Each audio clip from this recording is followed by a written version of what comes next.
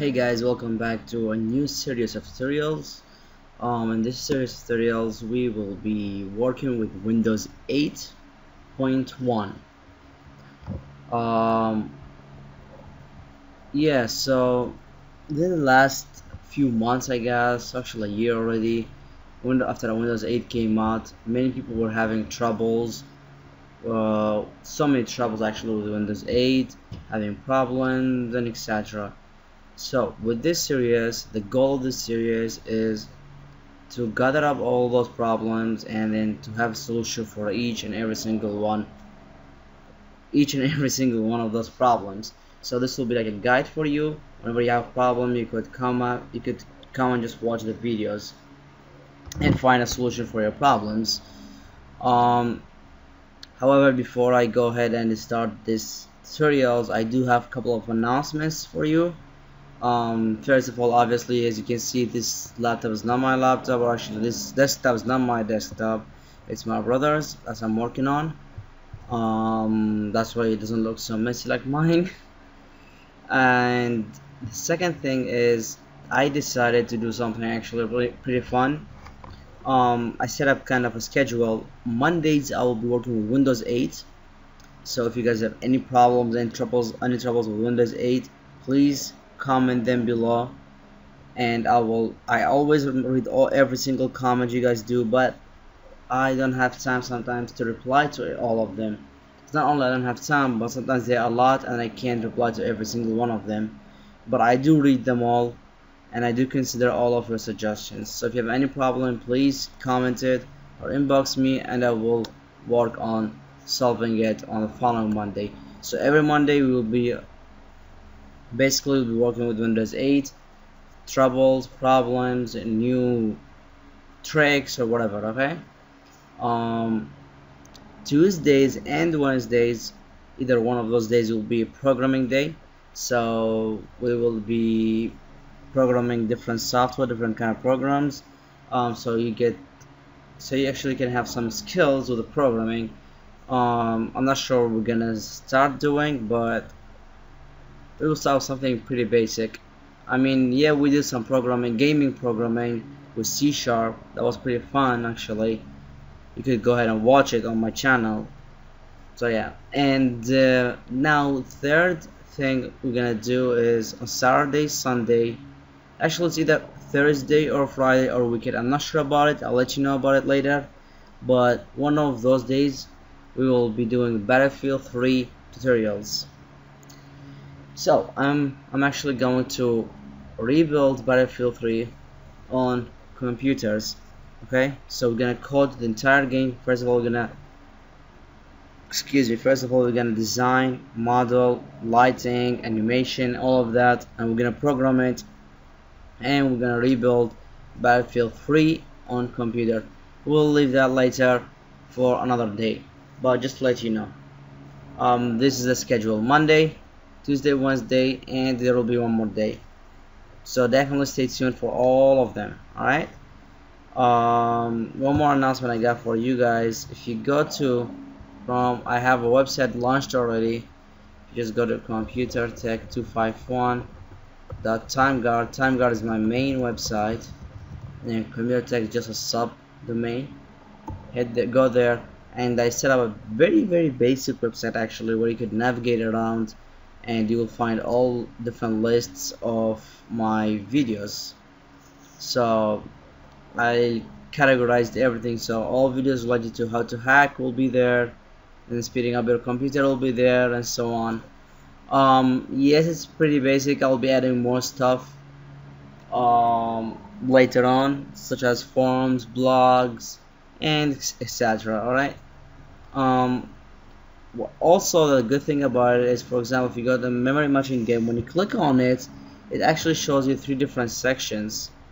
The one on the very left side is going to show you the video list, all the parts of this specific category. For example, for the memory matching game, we have all 6 parts, or yeah, all 6 parts right there. Also on the right side, you'll see 2 different panels. One says extra information, one says project files. The extra information is what you're gonna need. For example, Photoshop will be needed, and Microsoft Visual Studio will be needed as well in this tutorial. And also the good thing is that all are linked, so when you click on Photoshop it takes you right away to Photoshop official website, so you could download it from there, same as Microsoft Visual Studio. I mean, it's pretty fun tool I just built. And now the other good thing is on the project files you'll find all the projects that all the files that we're going to be using for this series.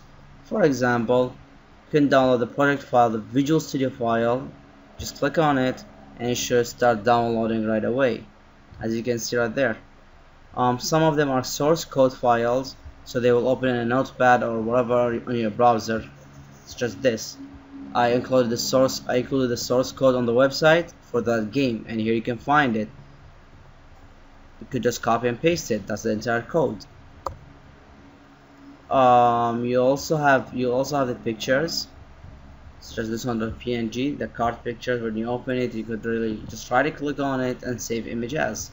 That's pretty much it for those stuff. That's pretty much it for the announcement.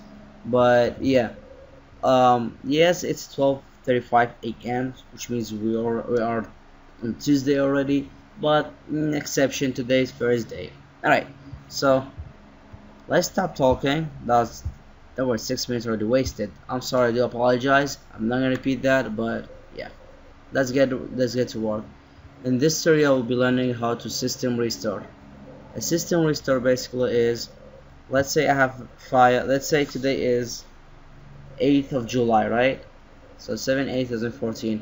Now on the 10th of July, like 2 days after 2 days, I get a virus, and my computer, and that virus, for some reason I just can't remove it. Now there is something pretty cool we could do. We could do something called system restore. System restore erases everything you have downloaded within those days, or everything you have downloaded till the point you want to go back. So on 10th of July I'll say, okay, I want to go back to the 8th of July. So anything I downloaded between the 8th of July to the 10th of July will be removed, downloaded, saved, or whatever, even a virus.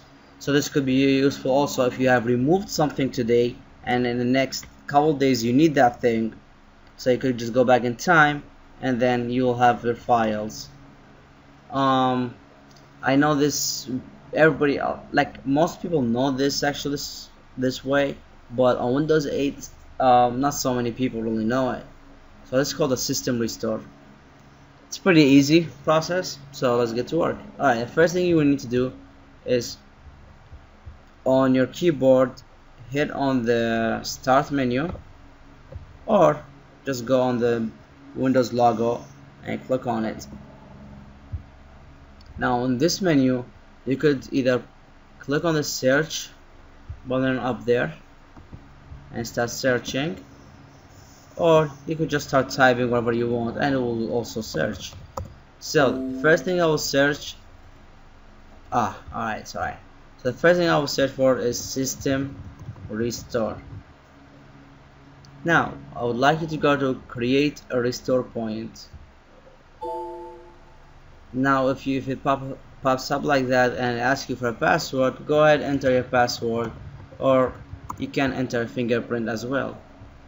Now when this comes up, you could just go to system restore, hit on system restore and wait till it loads.